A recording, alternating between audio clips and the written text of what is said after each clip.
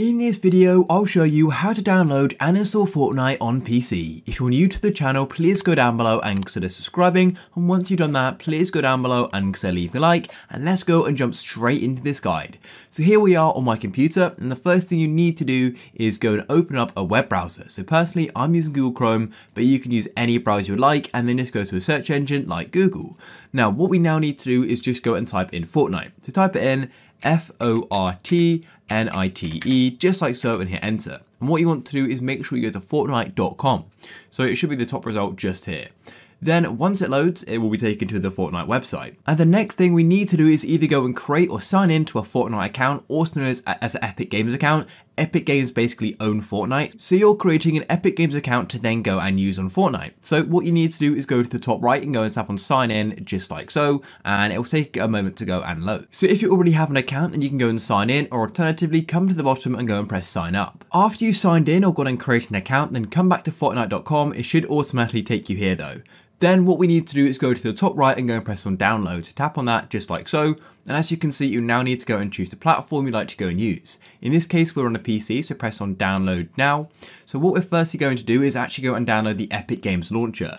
As I said before, Epic Games run and own Fortnite, and so Epic Games also have other games on their launcher as well. So once we have the launcher, it's sort of like an app store or a game store. We can then go and choose Fortnite and download it. So I'll show you what to do next. After the installer is finished downloading, then what you'll need to do is go and run it. To go and find it, you'll probably need to go and open up your downloads folder in your file explorer, or depending on what browser you use, the downloads may appear in the bottom or the top. But in this case, I'm just going to go and run it from my file explorer. The Epic Games launcher setup is now loaded, so I'm going to go and close off my browser like so. We've now finished with it. So firstly, you can go and choose where you want to go and install the launcher to. That's fine with me. I'm going to tap install, and then you may go and get a Windows security pop-up. Essentially, you have to go and agree to this because it's making changes to your computer while installing it. If you don't agree to it, then you can't go and install it. Now sit back and wait for the launcher to install. And then after Epic Games is finished installing, it's then going to go and start downloading, because essentially what just happened is that we went and downloaded the installer, and now it has to update everything. So sit back and wait for this to finish. After the update is finished downloading, it will automatically install, and you may go and get a few more Windows security pop-ups. You'll just have to agree to those if you want to go and install it.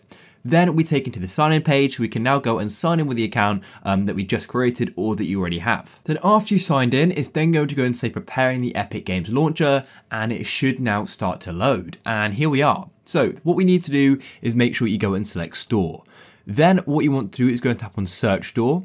We're going to go and search for Fortnite. So go and type in Fortnite just like this and hit enter, and it'll go and show you the results. And as you can see, here's Fortnite. It's a free game, as you probably already know. So go and tap on it just like this and wait for it to load. And then what you'll need to do is scroll down the page, and where mine says in library, yours is probably going to go and say get or download or something like that. And you can go and tap on it and then go and start the download process. As you can see, mine's in the library. So I'm going to go and tap on that like so, and it'll take you to your library. So to alternatively get your library, just tap it on the left hand side.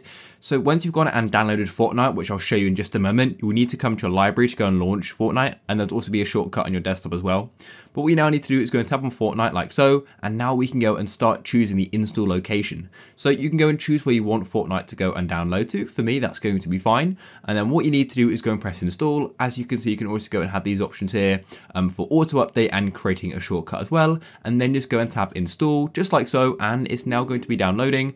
I just got another Windows security pop-up, but as you can see, it says please wait, and a downloads menu appeared in the bottom left as well. So if I then go and tap on downloads in the bottom left, as you can see, you can go and see the progress, and it's about 40 gigabytes. It will take some time, but all you can do is sit back and wait for it to finish downloading. And as I previously said, once it's finished downloading, you can go and launch it from your library, and if you went and selected a shortcut, the shortcut is going to go and appear on your desktop as well.